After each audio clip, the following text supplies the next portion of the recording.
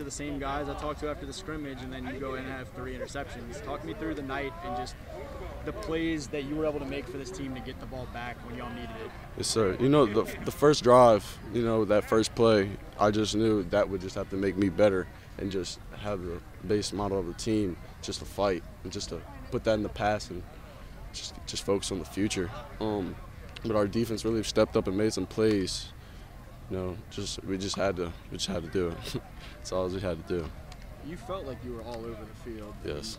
From the sideline, it felt like that. How did you feel about just the ground you were covering and the way that you seemed like you were, you knew what was coming, or you were there where you needed to be over and over? Film? Yes, sir. Just film. You know, just watching film, knowing where you're supposed to be on the field. That's really it.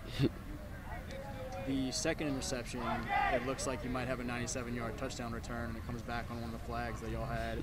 But you got the guy behind you that you know can kind of take care of that. Yes, sir. What is that like to know that, okay, if I get the ball back, we've got some guys that can go score, especially number 20.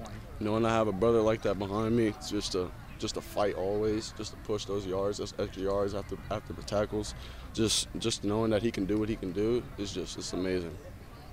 It was probably tighter late than y'all wanted it to be. What was that like to work through? Y'all had been blowing teams out, and then one of your rivals comes over here and makes you really grind it out down the stretch. Just kind of.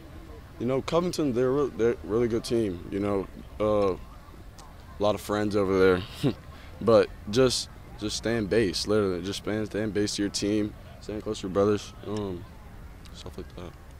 What's it mean to be 6-0 right now, and just how do you feel about where this team is, knowing y'all probably walk out of tonight feeling like you can play better, but y'all are still undefeated?